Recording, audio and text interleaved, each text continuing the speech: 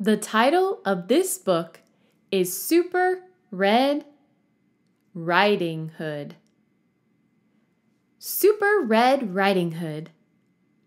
Written by Claudia Davila.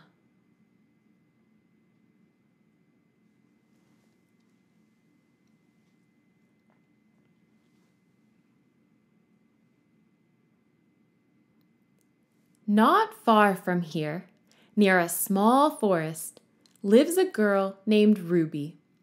Ruby's favorite color is red. She loves red berries, her red boots, and especially the red cloak her grandma made for her. When Ruby puts on her red cloak, she becomes Super Red Riding Hood. See here in the picture? A little girl has lost her doll. It's up in the tree. She cries out, "My baby!" Super Red Riding Hood flies off to get it.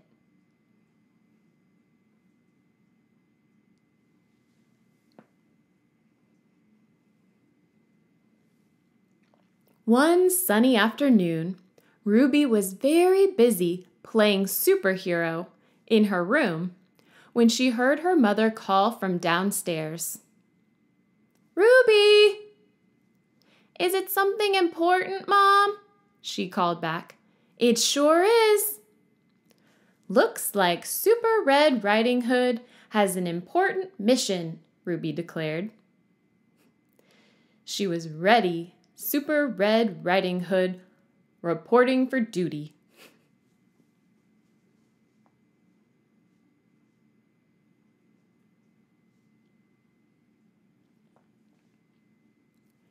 She threw on her red cloak and grabbed her flashlight. A superhero must be prepared for anything. See, she slides down the banister.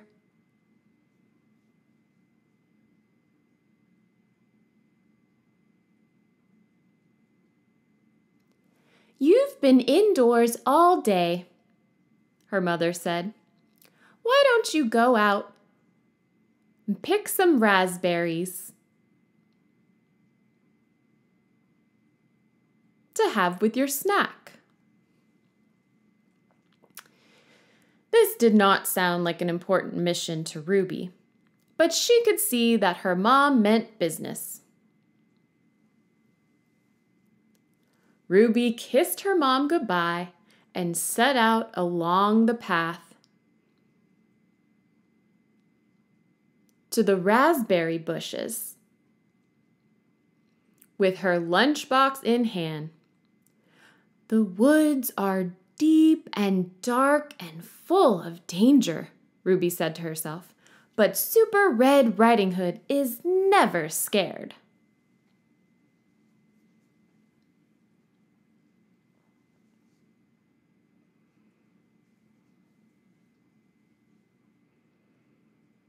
Ruby was marching along bravely when, oh no!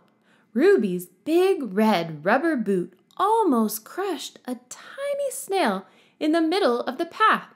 "This is a dangerous place for a little snail," she said. "Luckily, Super Red Riding Hood is here to rescue you."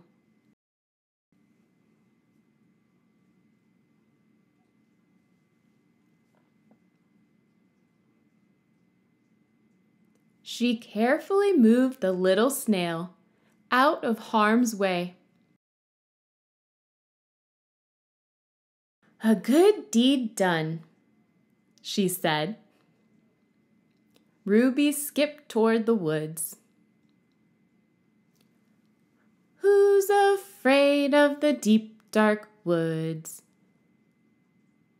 The deep, dark woods, the deep, dark woods. Who's afraid of the deep, dark woods? Na, na, na, not me," she sang.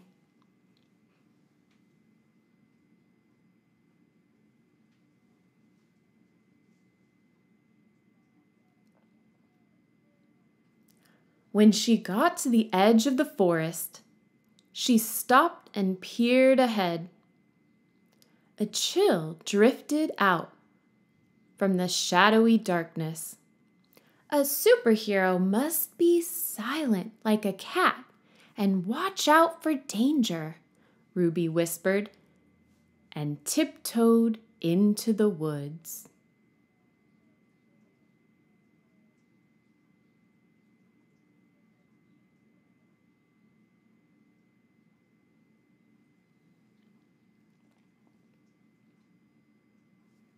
The forest was full of strange noises.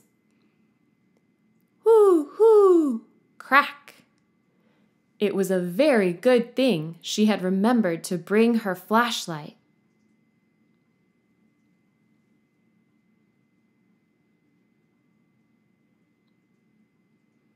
Owl, twig, woodpecker, she said aloud, shining her bright light toward the different sounds. Who's afraid of the deep, dark woods, the deep, dark woods, the deep, dark woods? Who's afraid of the deep, dark woods? Na, na, na, not me, she sang as she walked.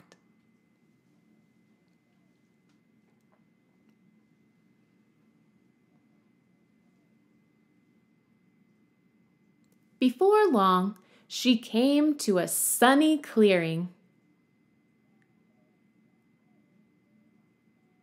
Packed with raspberry bushes. She ran to fill her lunchbox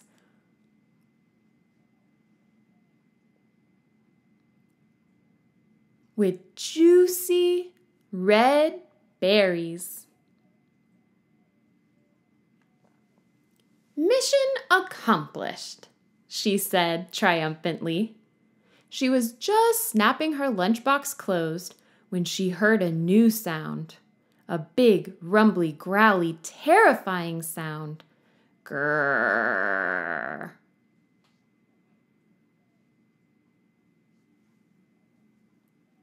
Ruby's tummy twisted in a knot. Her teeth began to chatter. A superhero must be brave, she reminded herself. Who's afraid of the...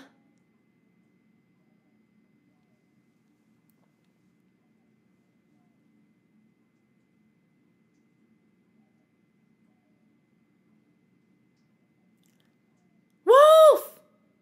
He towered over Ruby, looking frightful with his sharp claws, his yellow fangs, and his bushy tail, swishing from side to side.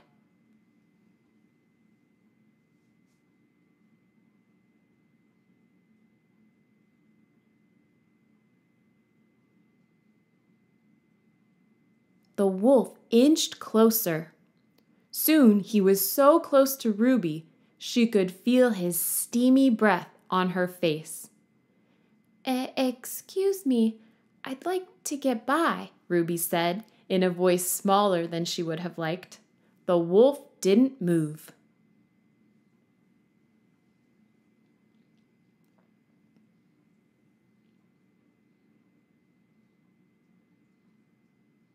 He grinned and asked in a crackly growl, "Where are you going all alone in this big, dark forest?"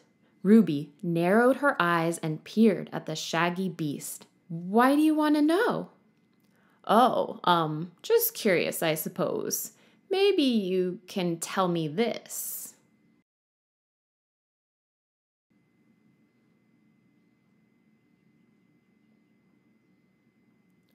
"What's in the box?"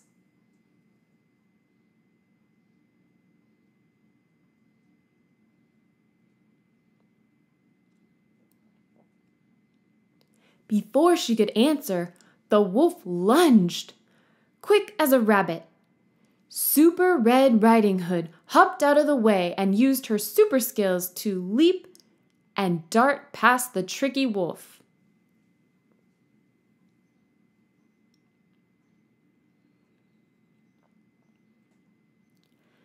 She scrambled up an oak tree and perched on a branch just out of the wolf's reach. While she sat and caught her breath, the grumbly wolf skulked around the trunk of the tree.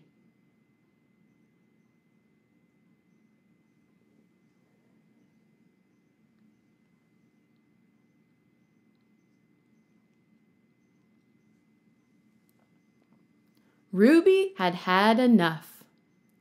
"Wolf," she called down, "let me pass." But the wolf stayed put.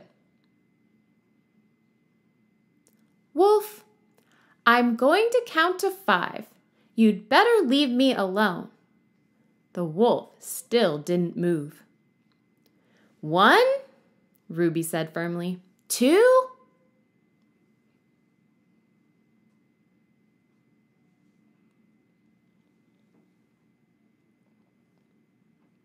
3, 4.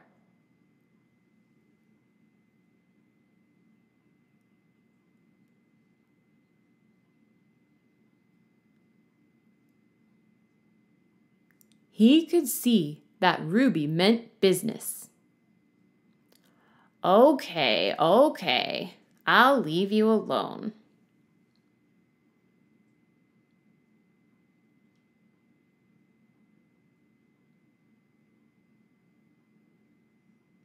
Ruby started climbing back down the tree, but then, growl.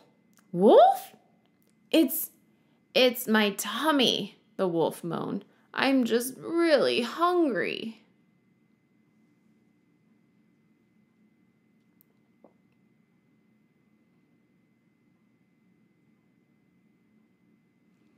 "Well, why didn't you say so?"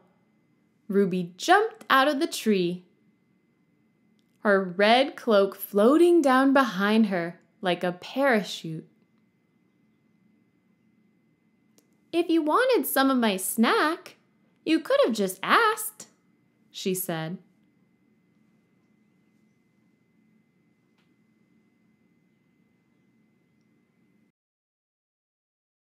The wolf looked at Ruby with a big, drooly smile. "Okay, can I have some?" he asked, holding out a paw. Ruby pulled her lunchbox out of the wolf's reach. "Not so fast, wolf. You really scared me before, snarling at me with your big fangs and those sharp claws."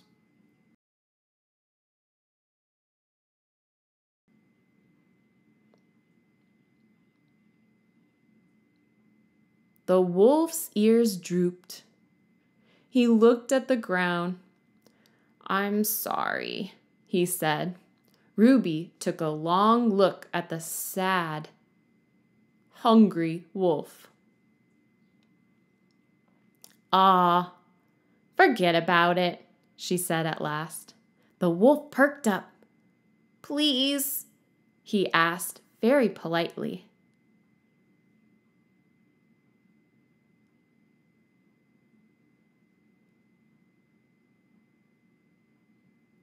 A superhero always helps those in need.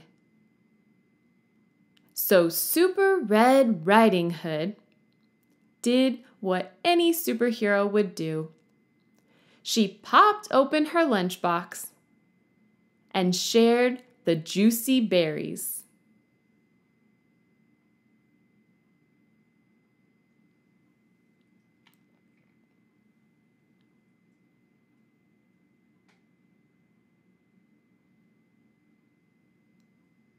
As Ruby and the wolf snacked together under the big oak tree, Ruby remarked, "I didn't know wolves liked raspberries." "Oh, yes," said the wolf cheerfully. "They're our favorite."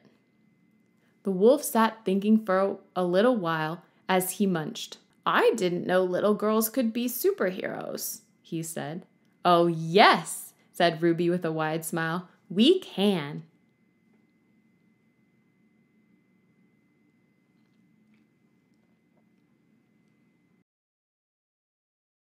Ruby and the wolf part ways.